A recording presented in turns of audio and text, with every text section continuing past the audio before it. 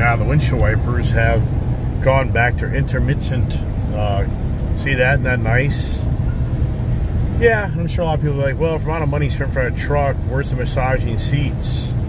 Where is the highway cruise? You know, where is this feature, that feature? Where's the winch kit? Yeah, I get it. It's a lot of money. Should have a lot of nice features on it. But this truck really does absorb the bumps well. So it's just really incredible how this is a heavy-duty truck and it does not beat the crap out of you. That's, you know, it's a challenge. You start making these big, beefy trucks. Big tires, big suspension. But the Multimatic definitely helps it. But it's interesting. There really isn't any settings for like the Baja. You know, this isn't really designed to be the really so-called off-road Baja truck. It has the beefy, badass look, but it doesn't have mode. Only mode it has is normal or tow. So it really isn't much, I guess. I don't know. I looked at that earlier. Probably wrong about that, but I don't feel like playing with that right now.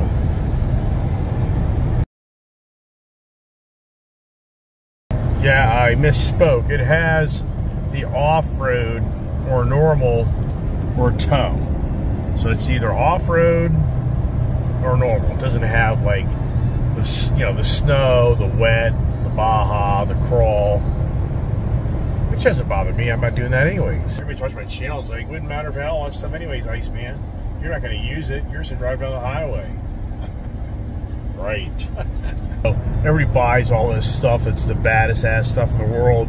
For the most part, nobody ever uses it. Yeah, you know these stories? Oh, the roads are all screwed up as usual. Now, this is a huge difference on me getting around the roads from this Waze. It's telling me to go south to eventually go north. But most people don't have Waze. They don't understand that if you went southbound and then got on 95 north and go through the inner harbor, you'll get faster up to the other side of 95. And that's why Waze, can't emphasize anybody out there that doesn't have W-A-Z-E, it's called Waze. Highly recommend you get that because it's a big difference in you getting around. Sometimes it doesn't do you great favors, but most of the time it does. And it's just this constant beltway. It doesn't matter. I mean, this 695 beltway, believe it or not, I think is really worse than the DC beltway. And the reason there's so many it's so 3 lanes, so many areas instead of 4 lanes. They are widening it, but it's just so bad. And this was like this 20 years ago. So it isn't like this is new. But it's just like, getting around is not easy. I'm sure people that live on the road, you know these stories. If you live on the road, you kind of know where the hot spots are and the really drag spots are. And this truck is just rocks. I mean, this thing just rocks. I mean, I'm really falling in love with this damn truck. I mean, it's really separating me from the Ford because of how much easier it is to drive this truck. How much more confident it is. So, wow. Are the Ford days going to start to come to an end? Yikes, right? I mean, I just can't get over how this 2500 series has such a personality. You know, in some ways, not a Raptor truck, but just the incredible, like the Ram 1500 truck. It just has more confidence going down the road where it's not being, you're not constantly fighting the steering wheel. That's a huge problem with the Ford product. I can honestly say now, if somebody came to me and like, what do I get? I'd be like, you know, the GM product has a much better front-end suspension. If you're just all about having a Ford, I get it. But if you're more open to driving a different vehicle, and I mean hell-bent that your brand, you know, you got to have a certain brand, I'd be saying go to the General Motors product. You hear me? Trader. I'm sure a lot of Ford guys out there are like, no way. Yeah, but it's a huge difference on how you drive down the road. And this thing doesn't constantly force you to be playing with the steering wheel as you go down the road. I mean, I have no hands. This thing just goes down the road like nothing. wow, even as much as I live on the roads, even for me, I am forgetting on how that major bridge, the Francis Scott Key Bridge, got taken out by that tanker, and how up here you would think that this area would be just in chaos on the roads because of that, losing that part of the other side of the Beltway, and it isn't. So I'm very, actually pretty impressed that being up here in Baltimore, that this hasn't affected the getting around this area, because this is where you'd really start to see a heavy impact of that bridge forcing traffic to go a different way. So, but there's a lot of ways to get around this Baltimore area. I think it has a little better infrastructure on going from one side, from east to west and west to east. Somebody may challenge me on that, but if you're watching me get around this 695, 95 North area, it isn't really any different than it usually is with the heavy traffic. And now what I'm going to do is I'm going to get on 95 and shoot up north through the tunnel that shoots you right up the other side of 695 on the north side. And it's much more efficient than driving around the Beltway, which that's what I usually do. But it's a long drive, and it's usually a lot of traffic. So, but for the person who's going to pay tolls, they're going to be a guy going, but I don't want to pay the toll to go through the under the tunnel. And I get all that. All right. Make sure I stay on course here, because I don't drive this all the time. But what's interesting here is, see, it's at the 95 South Washington and the Baltimore all in one. I think I'm in the right lane. It can be a little confusing on how you get around if you don't drive these roads all the time. It does. It's incredible how it was Friday that we drove, you know, we came this way Friday. Here's Monday, I'm back in the same area on business, and it's just incredible how I have business in certain areas throughout my whole career, and I end up buying a vehicle like over near that area that I'm usually not really in. Like, I bought a really nice Viper truck back in 2004 in Waldorf, Maryland, at Waldorf Dodge. And I actually had my dad drive that Ram SRT 10 silver Viper truck. I was one of the first ones to get it back in 2004. You can only imagine back at that time having a YouTube channel, if I could have published that, how much publicity that would have gotten back at that time, because those things were extremely rare. Yeah, to this day, do I kind of wish I would have kept that truck? I do. That's a truck I should have kept. I'd have a hell of a collection if I had my Black Knight SRT 10 Ram truck. Wow. I should have never let it go. This truck is just so smooth through the gears. I mean, this is like a Cadillac of trucks. And I'm not saying that the Ram and the Fords aren't similar in that aspect, but this big-ass V8 motor and transmission, Allison transmission, it is such a nice combination. And it's a true and tried combination of a truck for many years now. It's just, wow. And we're in the rains. And that changes the dynamics of the way people drive. And is it much more dangerous? It is. People keep on driving like it's a dry day out, and they go through the corner and then slip, bye-bye. There's another of those stories. And with my glasses on, it does help the spray, the water spray from our vehicles, where I can see better because of the dark glasses. Believe it or not, that does help you when you're driving down a really rainy day and you're following other cars that are creating all that spray. I've noticed how you can see past the spray and you see better. So right now I can see everybody kind of stopping up here. And if through the camera, you may see things better than me because of the camera. And you really can't see the beautiful inner harbor of Baltimore because of all the rain. It really is a pretty city. I got my fast toll, my easy pass on my windshield, so I should be okay. I'll be getting a bill from the state of Maryland for Friday because this didn't have an easy pass in it, but they're usually pretty cool. They just send you a bill and you just pay the toll fee and that's it. You go online and pay the toll fee. They don't really penalize you unless you don't pay it on time.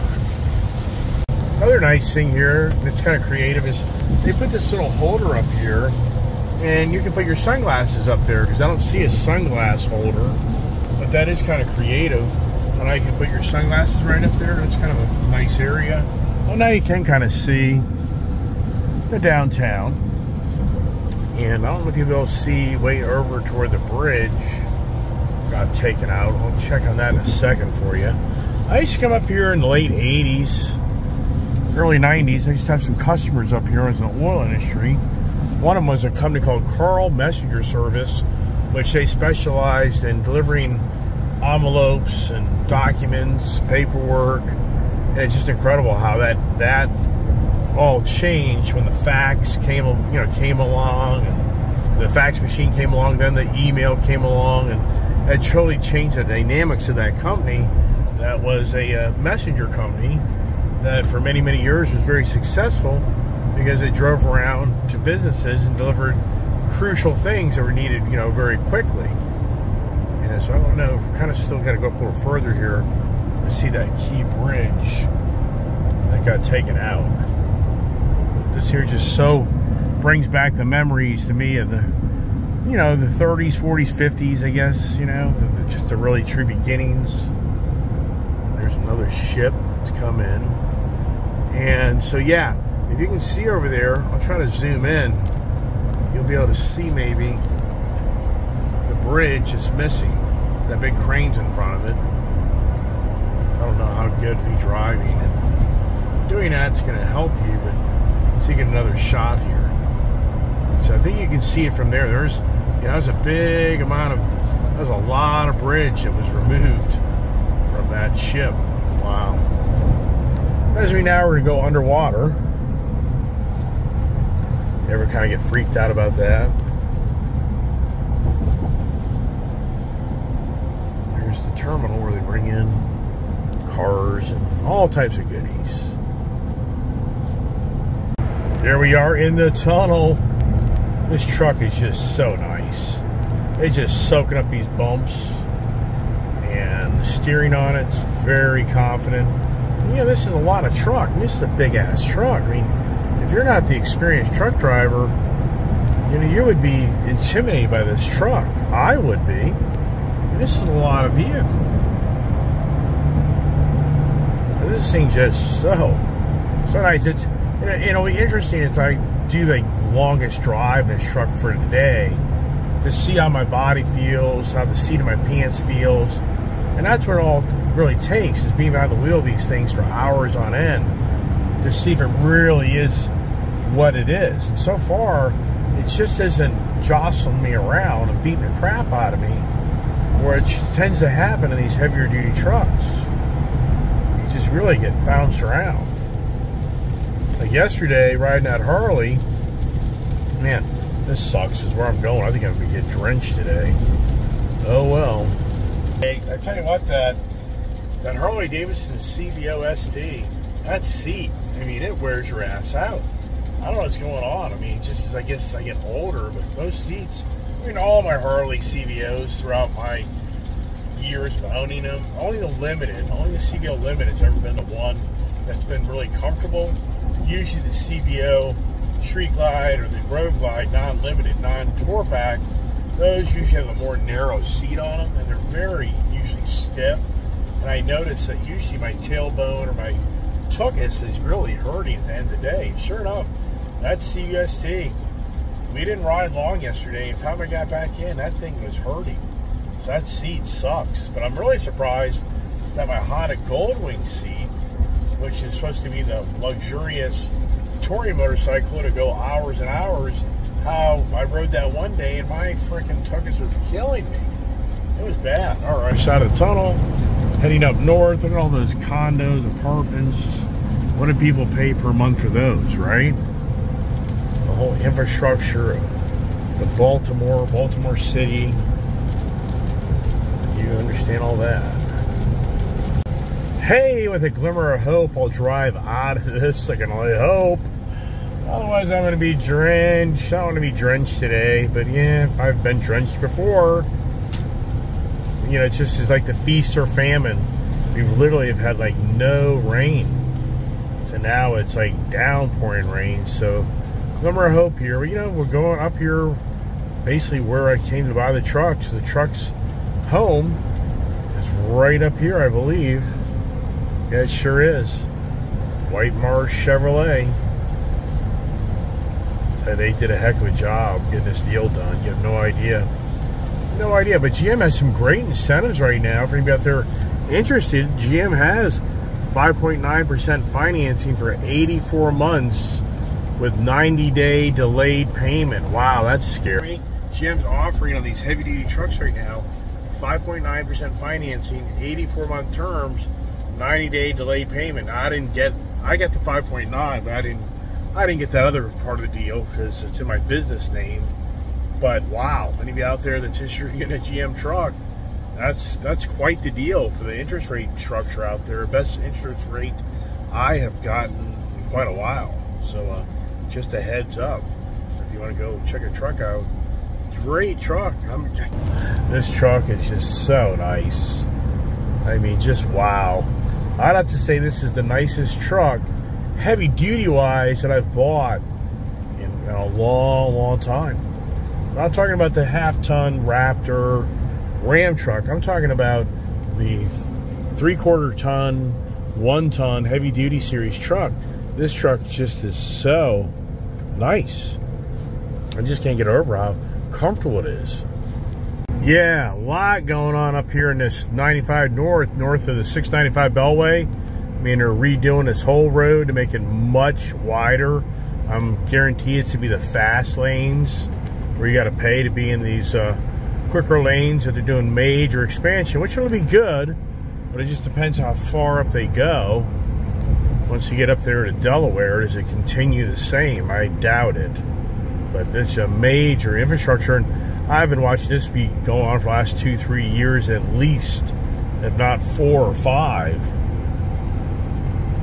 As we get up the road in a really cool 2500 Chevy HD 2500 ZR2 Bison package equipped. Wow.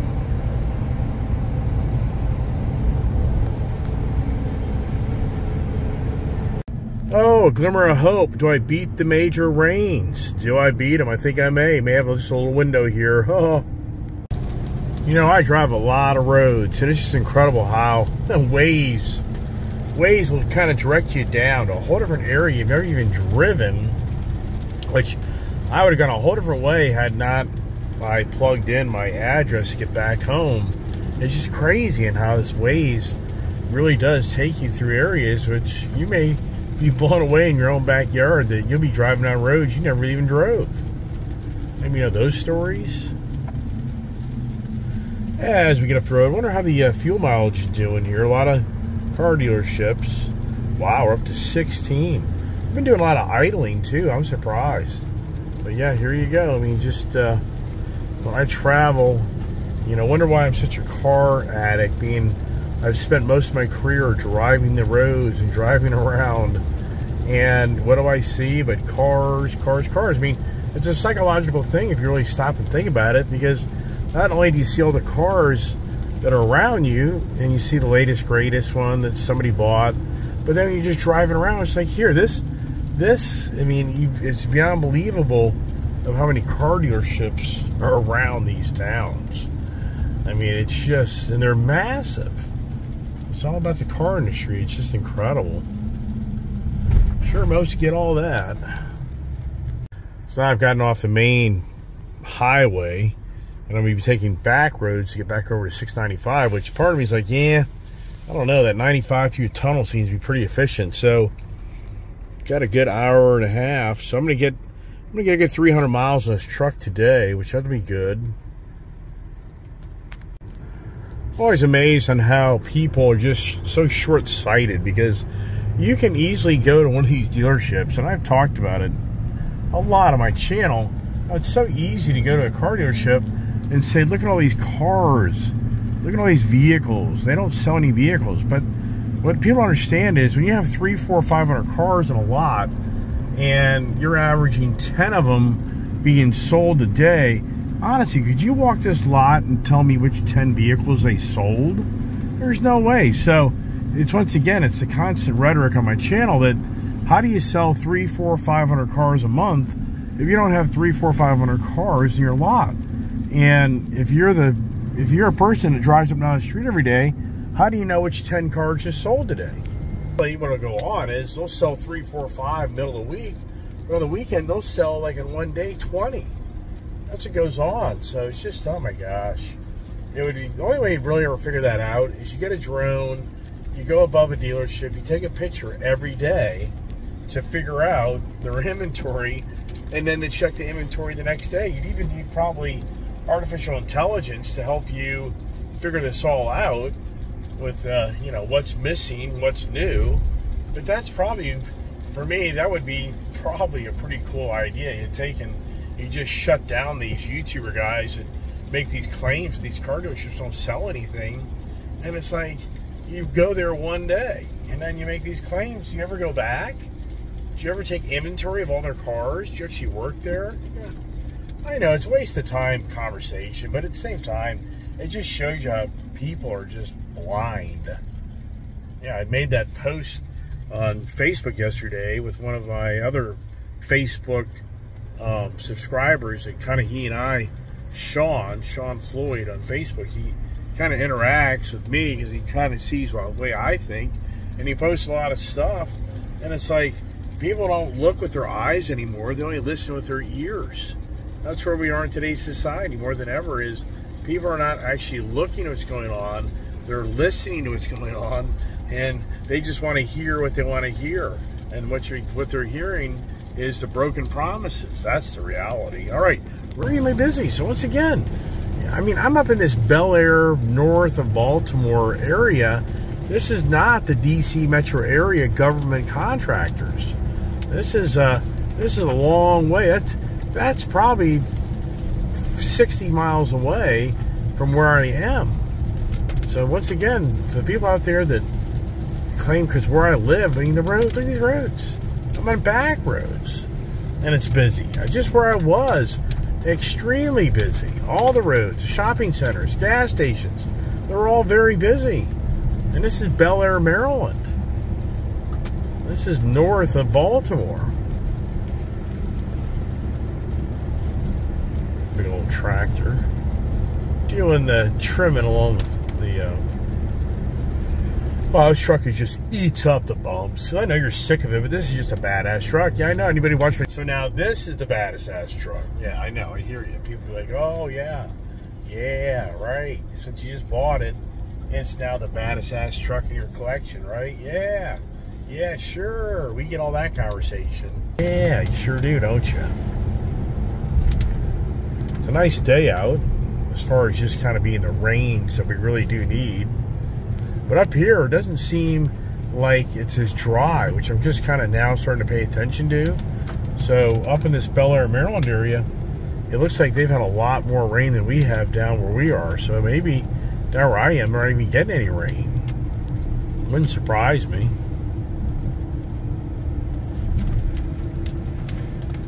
I've ridden my motorcycle up here, believe it or not.